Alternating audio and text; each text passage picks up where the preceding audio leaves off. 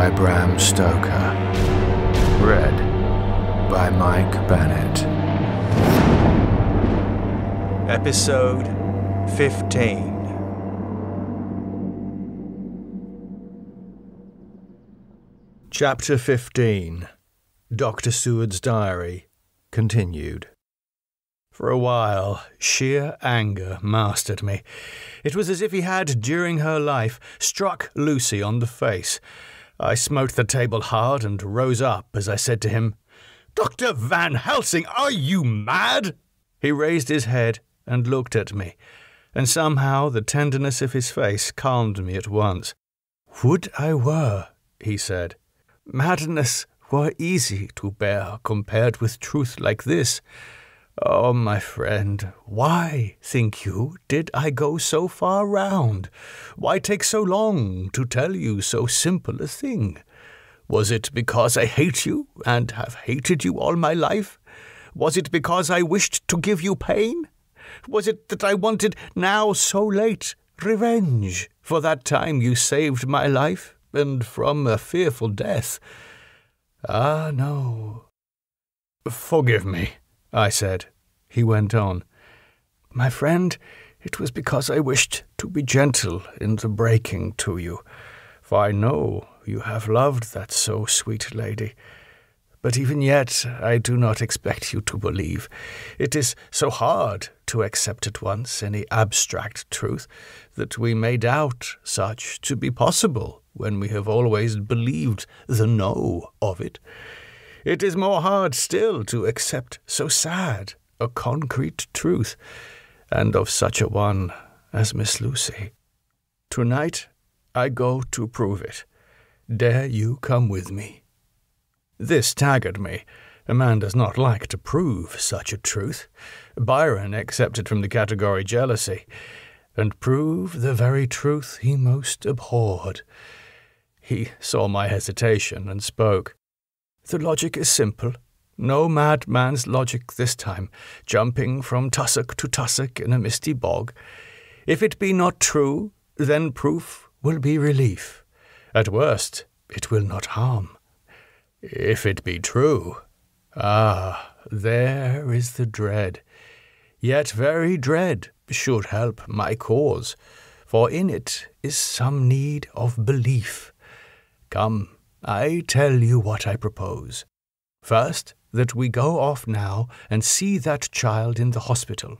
Dr. Vincent, of the North Hospital, where the papers say the child is a friend of mine, and I think of yours, since you are in class at Amsterdam. He will let 2 scientists see his case, if he will not let 2 friends. We shall tell him nothing, but only that we wish to learn. And then... He took a key from his pocket and held it up. "And then we spend the night, you and I, in the churchyard where Lucy lies. This is the key that locked the tomb. I had it from the coffin man to give to Arthur." My heart sank within me, for I felt there was some fearful ordeal before us. I could do nothing, however, so I plucked up what heart I could and said that we had better hasten, as the afternoon was passing. We found the child awake. It had had a sleep and taken some food, and altogether was going on well. Dr. Vincent took the bandage from its throat and showed us the punctures. There was no mistaking the similarity to those which had been on Lucy's throat. They were smaller, and the edges looked fresher. That was all. We asked Vincent to what he attributed them, and he replied that it must have been a bite of some animal, perhaps a rat. But for his own part, he was inclined to think that it was one of the bats which are so numerous on the northern heights of London. "Out of so many harmless ones," he said, "there may be some wild specimen from the south of a more malignant species.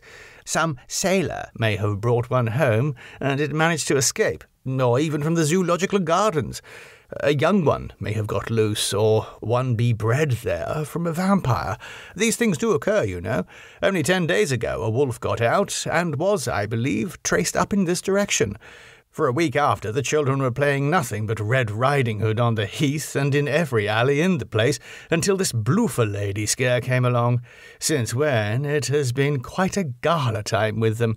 Even this poor little mite, when he woke up today, asked the nurse if he might go away. When she asked him why he wanted to go, he said he wanted to play with the bloofer lady. "I hope," said Van Helsing, "that when you are sending the child home, you will caution its parents to keep strict watch over it. These fancies to stray are most dangerous, and if the child were to remain out another night, it would probably be fatal. But in any case, I suppose you will not let it away for some days?" "Certainly not for a week at least. Longer if the wound is not healed."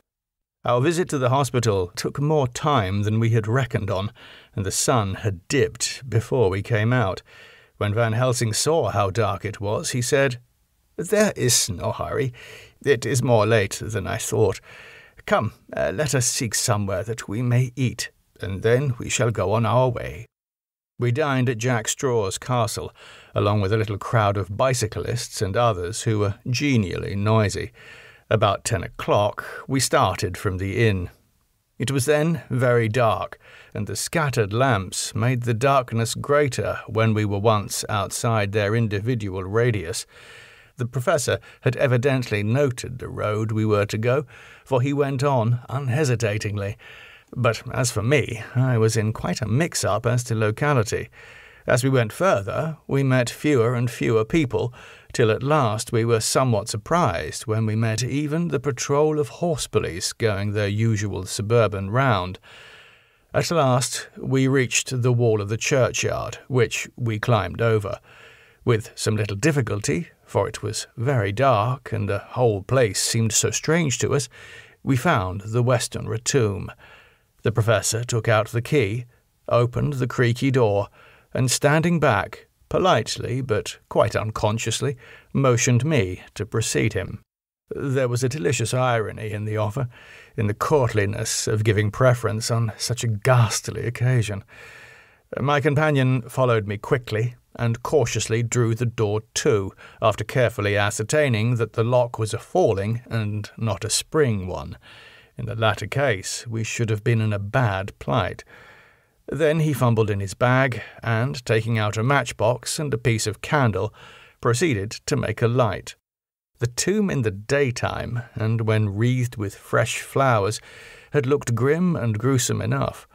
But now, some days afterwards, when the flowers hung lank and dead, their whites turning to rust and their greens to browns, when the spider and the beetle had resumed their accustomed dominance, when time-discoloured stone and dust-encrusted mortar and rusty, dank iron and tarnished brass and clouded silver plating gave back the feeble glimmer of a candle, the effect was more miserable and sordid than could have been imagined.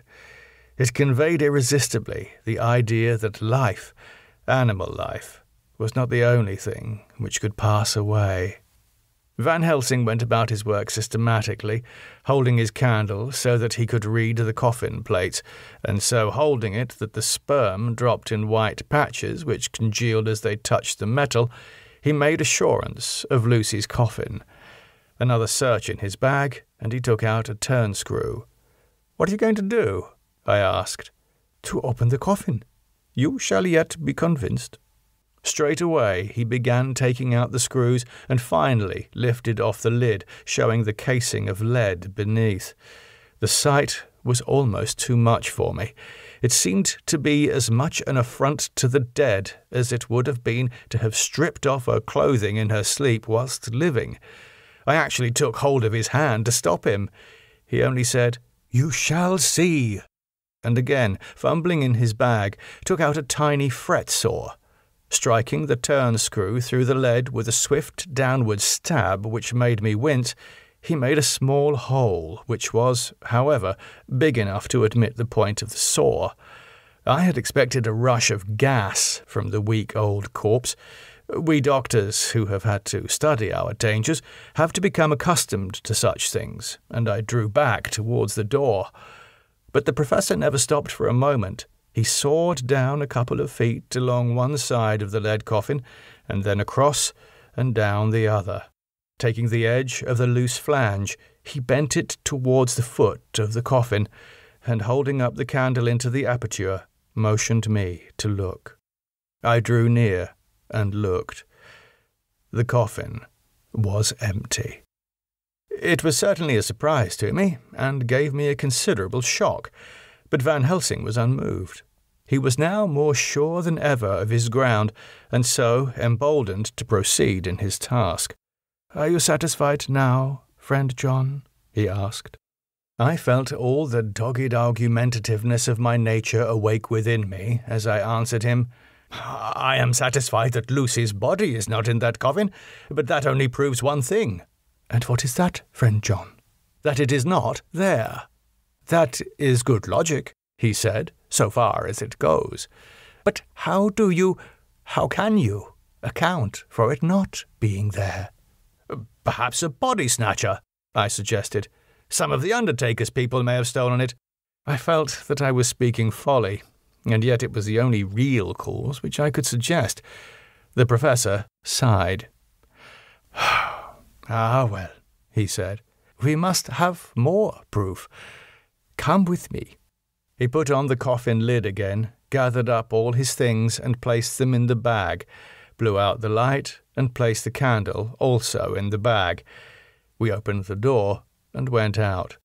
Behind us, he closed the door and locked it. He handed me the key, saying, "Will you keep it?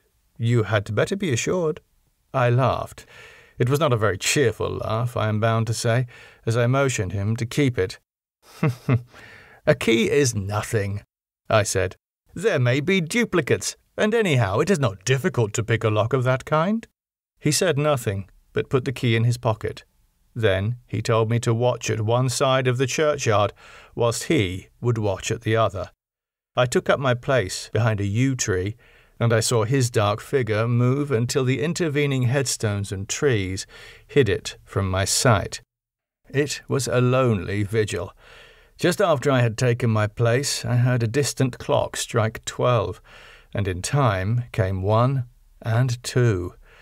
I was chilled and unnerved, and angry with the professor for taking me on such an errand, and with myself for coming.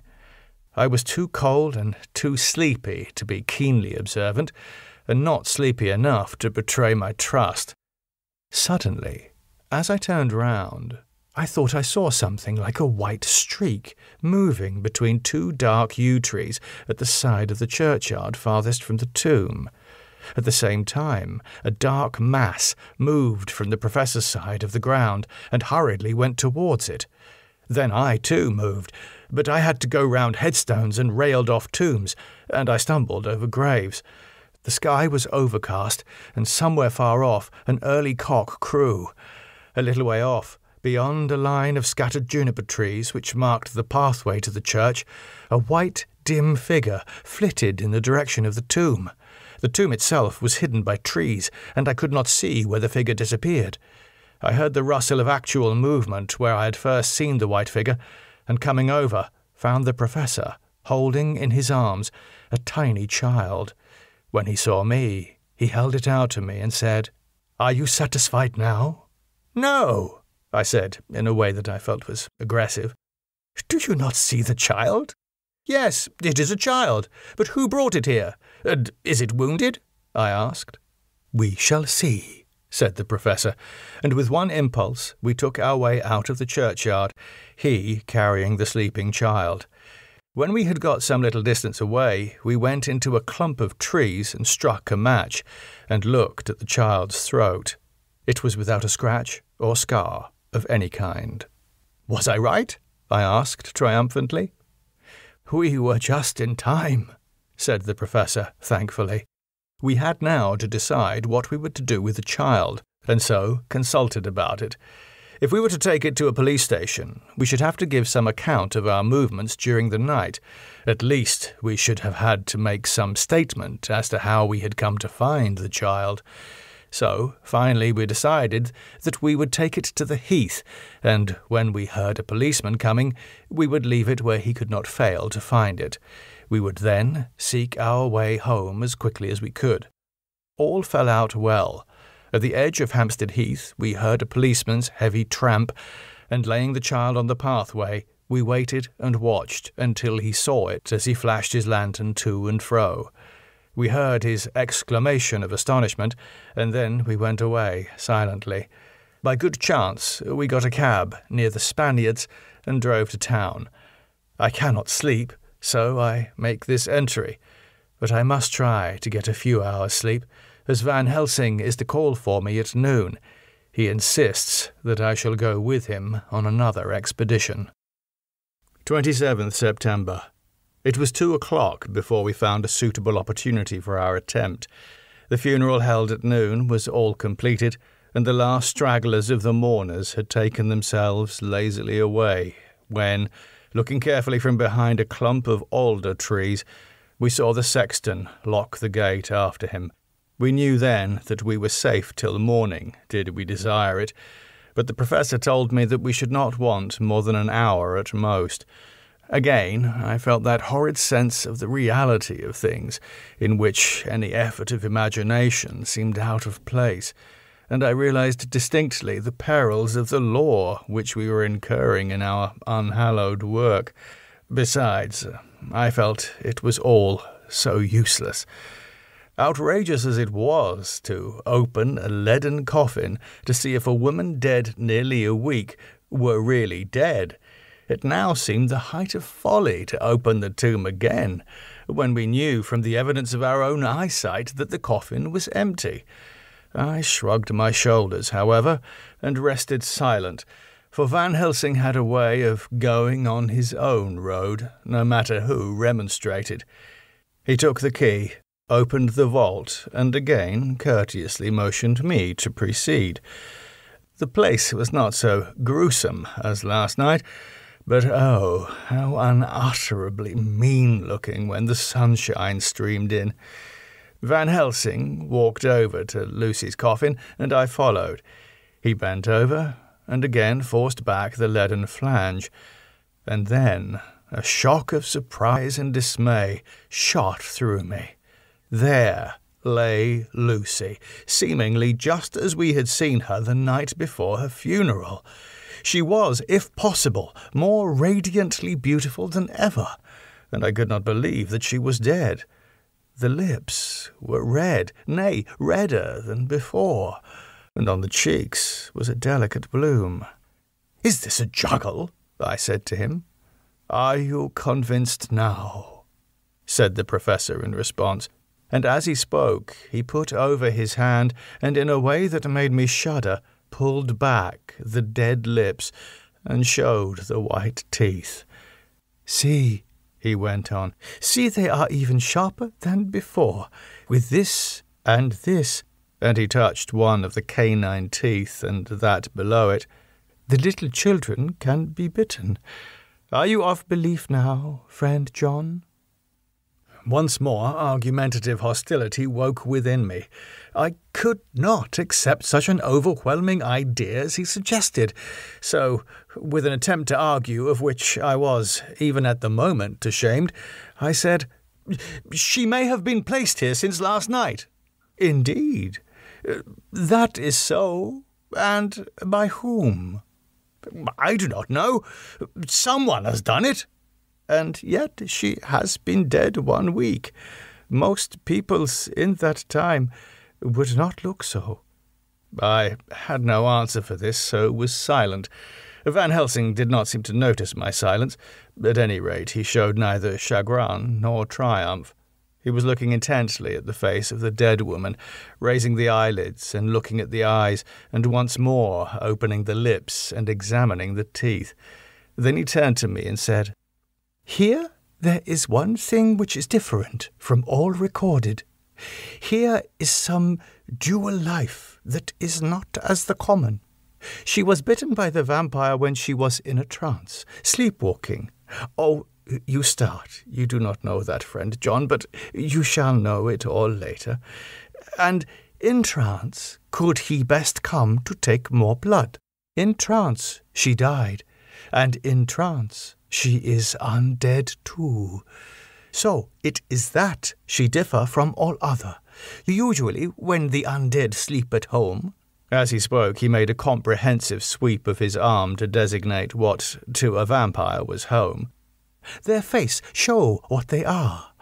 But this, so sweet that was when she not undead, she go back to the nothings of the common dead.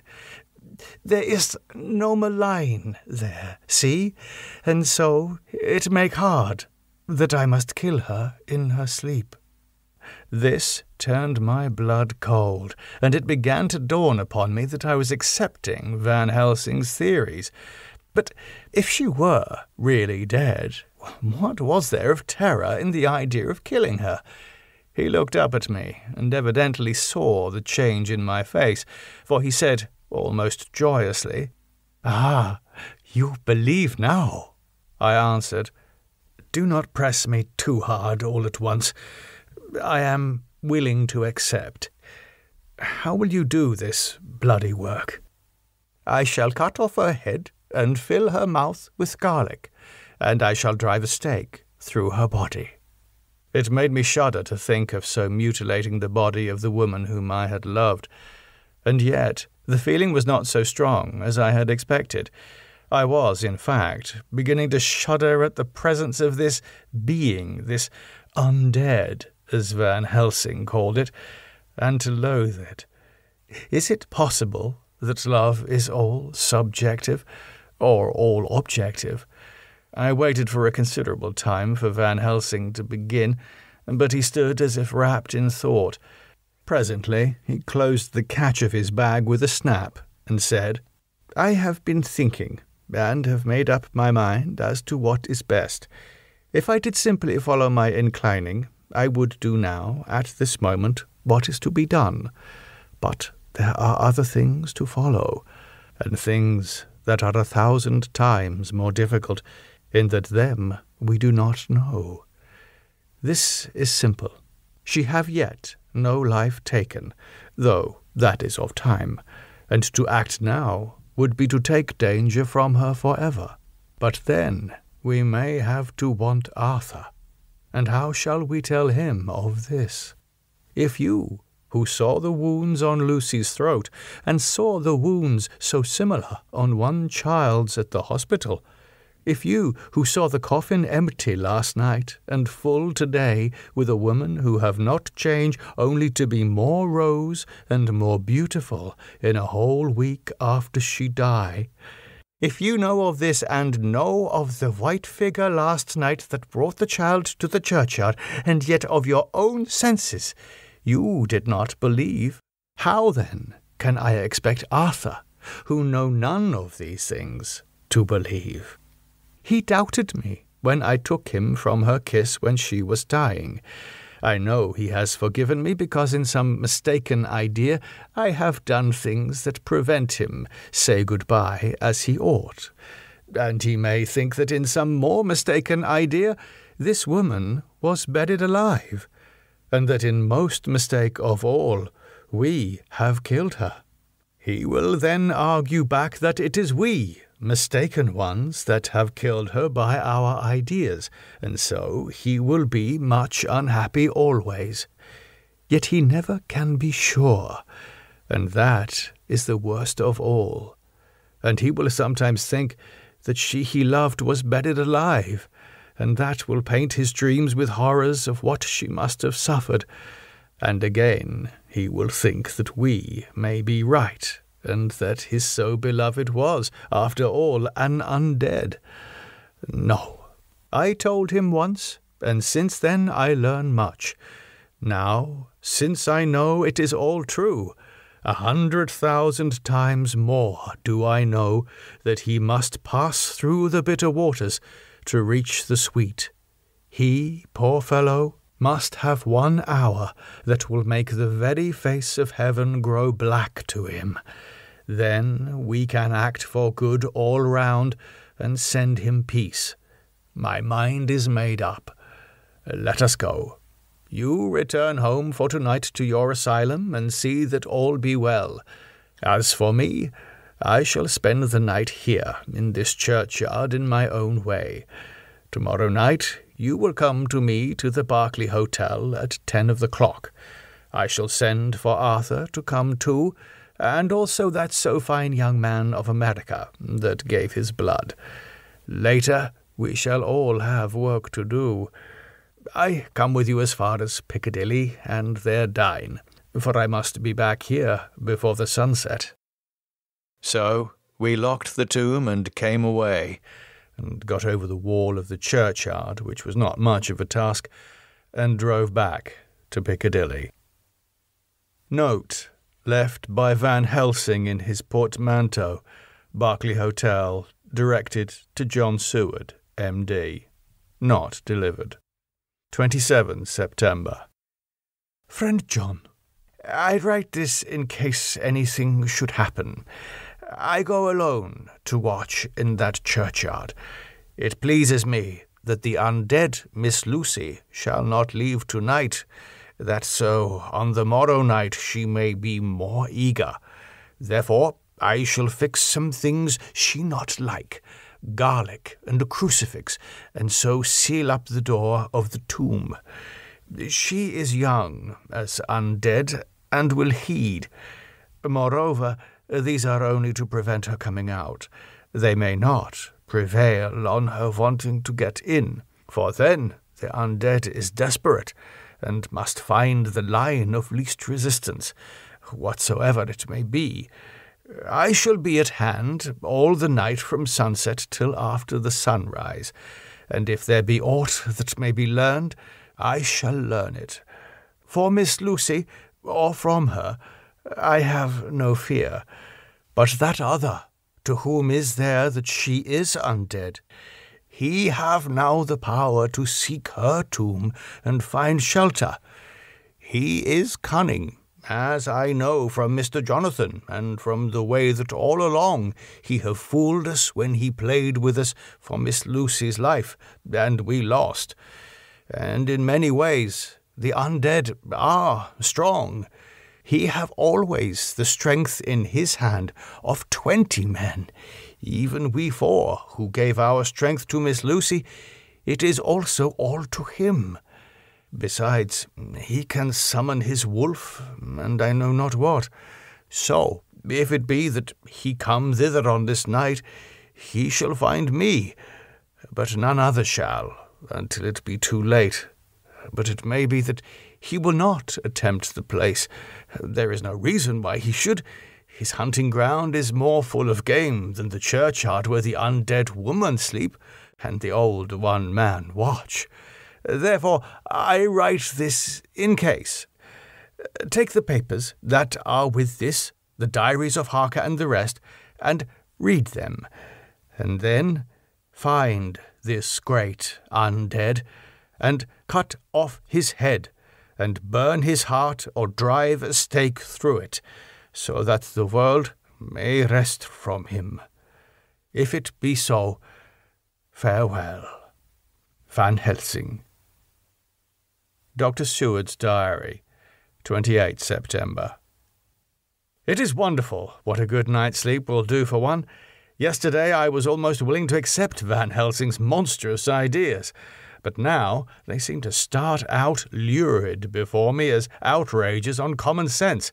I have no doubt that he believes it all. I wonder if his mind can have become in any way unhinged. Surely there must be some rational explanation of all these mysterious things. Is it possible that the professor can have done it himself? He is so abnormally clever that if he went off his head, he would carry out his intent with regard to some fixed idea in a wonderful way. I am loath to think it, and indeed it would be almost as great a marvel as the other to find that Van Helsing was mad. But anyhow, I shall watch him carefully. I may get some light on the mystery. 29 September, morning. Last night, at a little before 10 o'clock, Arthur and Quincy came into Van Helsing's room. He told us all that he wanted us to do, but especially addressing himself to Arthur, as if all our wills were centred in his. He began by saying that he hoped we would all come with him too, for, he said. "There is a grave duty to be done there. You were doubtless surprised at my letter." This query was directly addressed to Lord Godalming. "I was. I was rather upset for a bit. There has been so much trouble around my house of late that I could do without any more. I have been curious, too, as to what you mean. Quincy and I talked it over, but the more we talked, the more puzzled we got. Till now, I can say for myself that I'm about up a tree as to any meaning about anything." "Me too," said Quincy Morris laconically.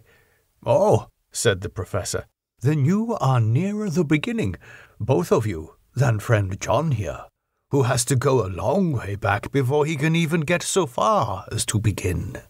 It was evident that he recognized my return to my old doubting frame of mind without my saying a word.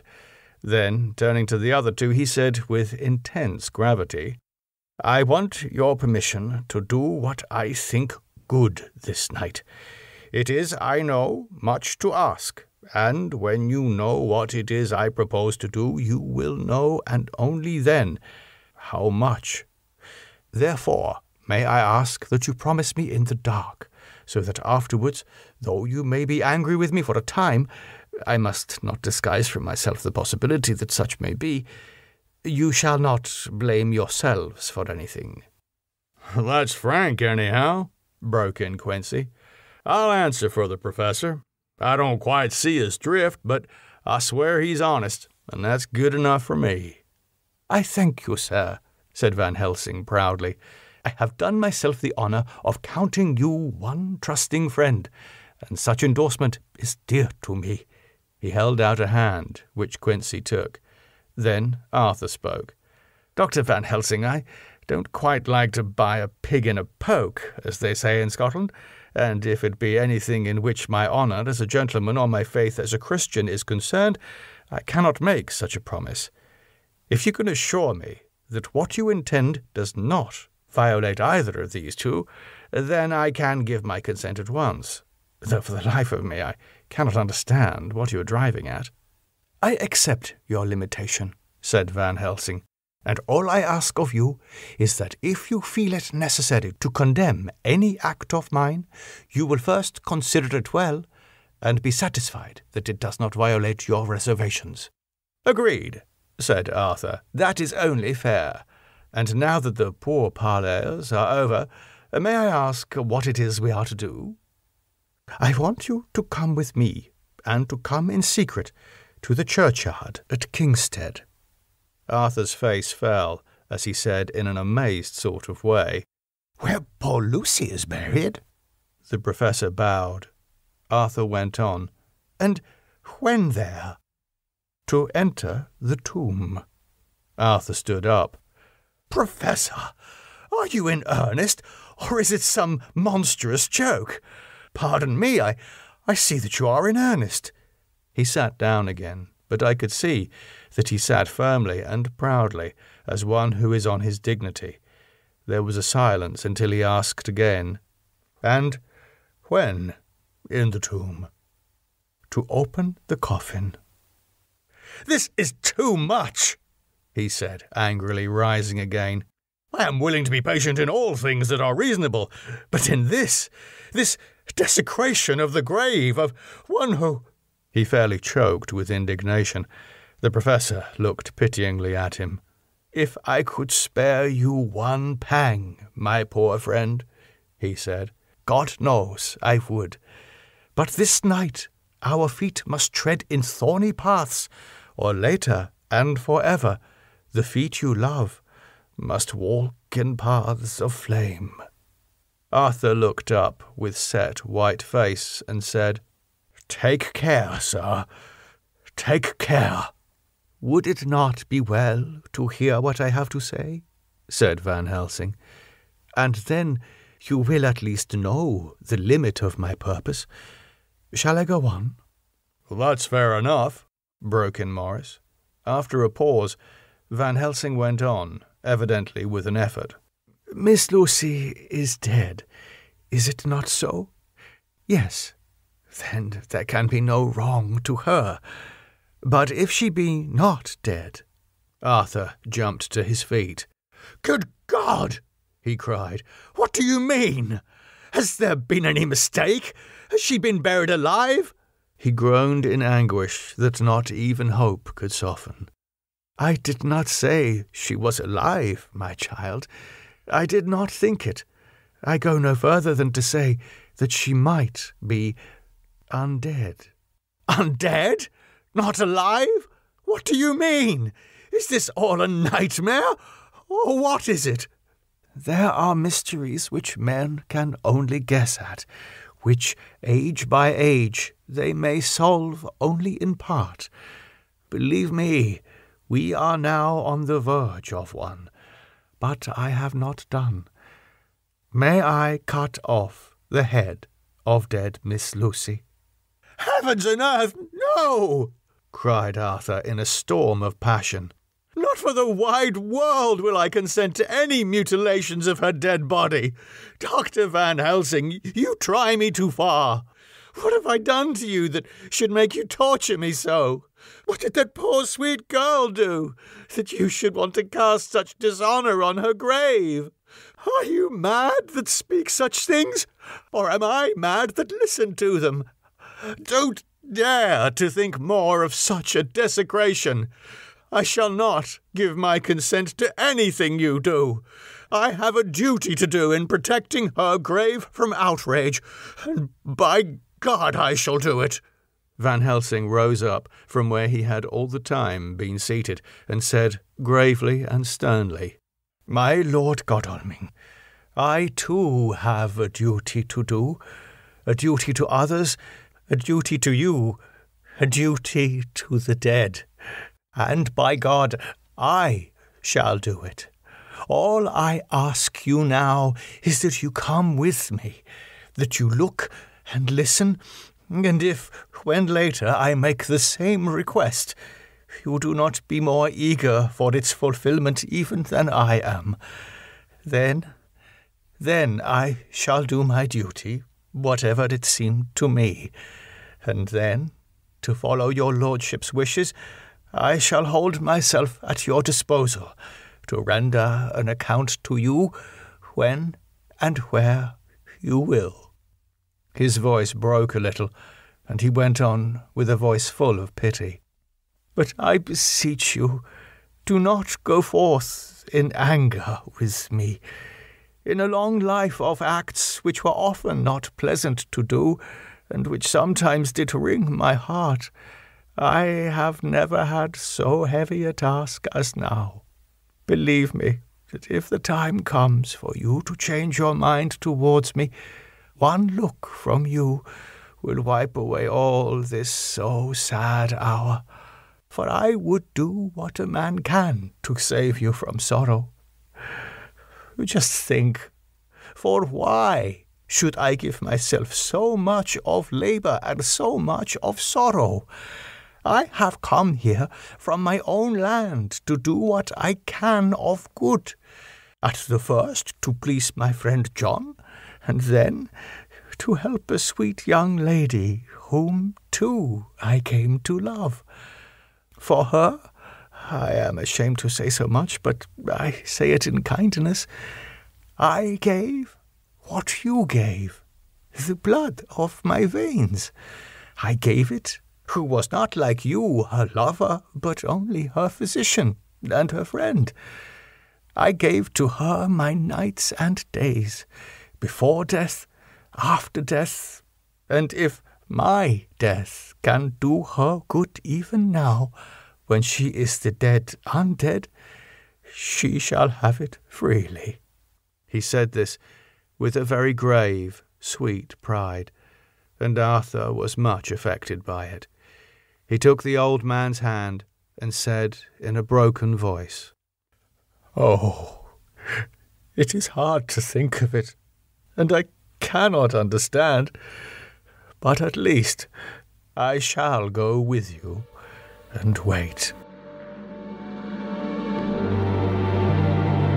The music on the podcast is by Andrew Rothman. For more information, go to arothman.com.